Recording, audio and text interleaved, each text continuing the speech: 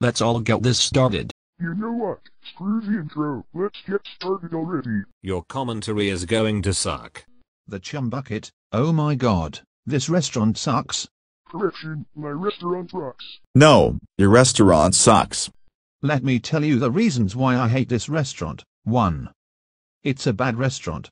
No, it's a good restaurant. No, it's a bad restaurant. 2.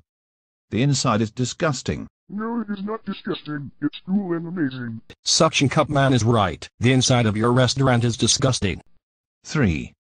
The food this place serves is garbage. No, the food that I serve is amazing. No, the food you serve is garbage. 4.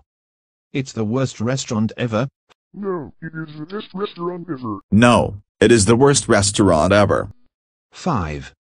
This restaurant is trash. No, this restaurant is fantastic. No, this restaurant is trash. The Krusty Krab is way better than the Chum Bucket. No, the Chum Bucket is way better than the Krusty Krab. No, the Krusty Krab is way better than the Chum Bucket, cause the food at the Krusty Krab is cool and amazing. Also, I skipped the ratings, because I do not want to hear that rating, and it makes me so angry. Oh my god. How dare you skip his rating? You know that proves you can't handle those people giving your restaurant a bad review, and that rating is true. Your restaurant is garbage. End of rant. Man, this rant sucks, but anyways guys, thanks for watching this video, bye.